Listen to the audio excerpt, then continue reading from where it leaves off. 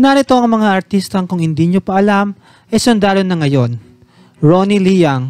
Bukod sa pagiging piloto ay may ranggong second lieutenant ang singer na si Ronnie Liang ng Philippine Army bilang reservist. Ding Dong Dantes. Ang kapuso primetime king na si Ding Dong Dantes ay naging Marine Reservist noong 2009 bago siya ma-promote bilang isang Lieutenant Commander ng Philippine Navy. Lucy Torres.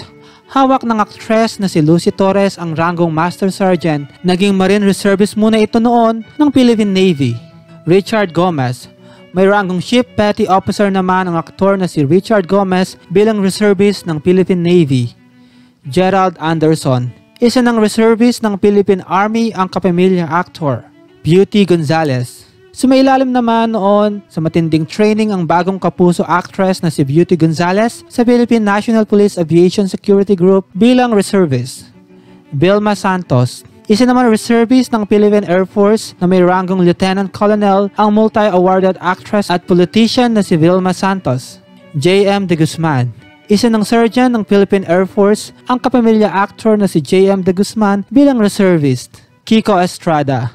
Dumaan din sa training ang aktor na si Kiko Estrada sa Philippine Air Force para maging ganap itong reservist. Trivia time na! Alam niyo bang sa bansang South Korea ay required ang mga lalaki na pumasok sa military service ng at least 18 months? Kaya naman maging ang mga sikat na Korean actor na sina Jong Yoo, Lee Min Ho at Song Joong Ki ay dumaan din sa military training sa South Korea. Isabel Granada. Ang yumaong actress ay kasapi ng Philippine Air Force, may rango itong staff surgeon. Bukod dito ay licensed pilot din pala ito. Namatay si Isabel dahil sa aneurysm. Matatanda ang pagkalapag ng kanyang labi sa Maynila ay ginawa rin siya ng full military honor ng Philippine Air Force. Tito Soto. Ang comedian, actor, host at politician na si Tito Soto ay may ranggong Lieutenant Colonel ng Philippine Armed Forces of the Philippines bilang reservist.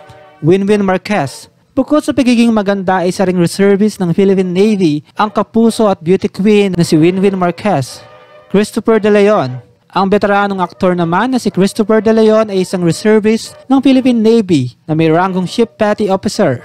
Dieter Ocampo. Isa ng Lieutenant Commander ng Philippine Coast Guard Auxiliary ang gwapong aktor na si Dieter Ocampo. E.J. Falcon. Hindi raw naging madali ang naging military training ng aktor na si E.J. Falcon, ngunit nagtagumpay ito. Ngayon, isa na siyang ganap na reservist ng Philippine Air Force. Herbert Bautista.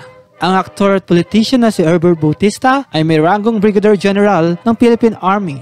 Rocco Nacino. Ang aktor na si Rocco Nacino ay isa ng reservist ng Philippine Navy na ngayon ay may ranggong Petty Officer 3rd Class.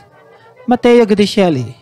Ang kapamilya actor at asawa ng singer na si Sarah Geronimo ay isa ng lieutenant ng Philippine Army.